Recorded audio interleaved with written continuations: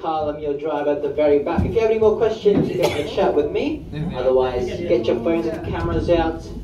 Look pretty, look beautiful, look handsome for the photos for your Instagram, Facebook, Tinder. Small swing coming up at the front. Here we go. Wow. Small swing. Very, very scary.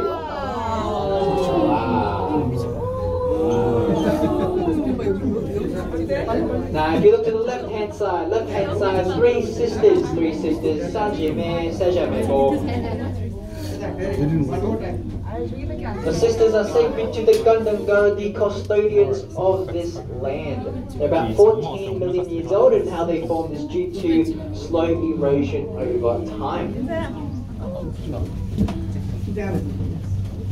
And at the front there you can see Mount Solitary, 6 kilometers away from us. In between us and the mountain, or that Mount Solitary, is the Jamison Valley, dominated by these eucalyptus trees. And they're the reasons why we're called the Blue Mountains. Those trees produce the eucalyptus oil. It then evaporates into the air, creating that blue haze that we see up in the air now, making the mountain color blue.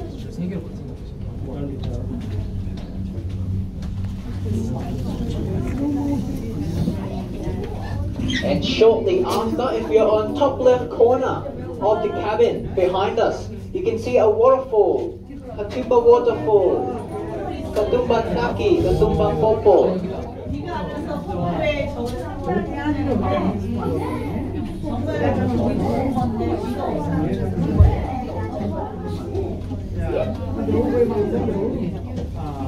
So if you're staying in Sydney, that waterfall is contributing a small portion of your drinking water to the main drinking water supply of Sydney.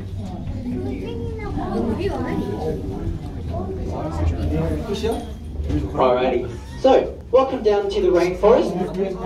It's going to have a couple bumps as we dock in station, and also going to have put on the stabilizer as when we come to a stop.